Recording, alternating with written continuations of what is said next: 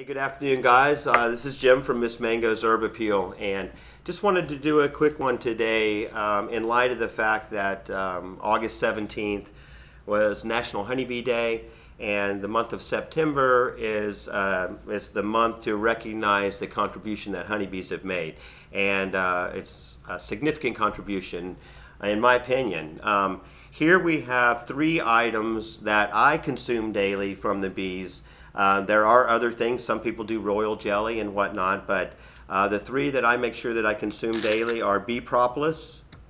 There's links at the end of this video to the benefits of both propolis, bee pollen, which is this second thing I make sure I take a spoonful of every day, and then of course raw, local, unprocessed honey. The benefits most people know about honey are the fact that it can help with seasonal allergies, as well as the pollen, but the benefits go way beyond that. Check out the enclosed links. I've also got the lyrics to a great song here, Dragonfly by Ziggy Marley.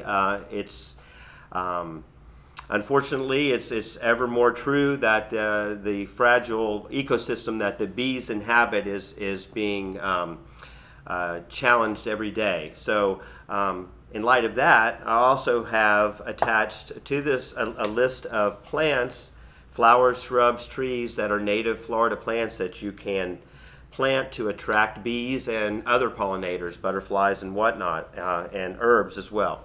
So take a look at that. Let's do what we can to help the bees out. The gifts that they give us every day are just tremendous, the health benefits, and thanks, and we'll see you soon.